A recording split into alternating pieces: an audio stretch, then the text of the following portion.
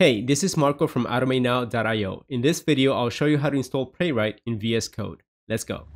Okay, so what I did here is created a folder called Playwright Demo. I opened it in VS Code. Now I'm going to go to extensions down here.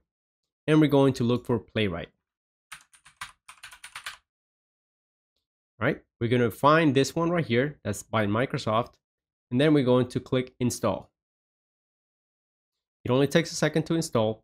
After it's installed, we're going to open up the command palette right here, and we're going to type in install Playwright. Here you have some default options. You're free to leave those there. But for example, if you're using JavaScript instead of the default TypeScript, you can check this box here. I'm leaving the default. I'm just going to click OK. Playwright is now being installed for us. Once the installation is complete, we can head back to the File Explorer. And here we're going to find the new folders that were added. For example, node modules, new tests. Here we have some tests that you can play around with. You can see how simple it is to install Playwright in VS Code.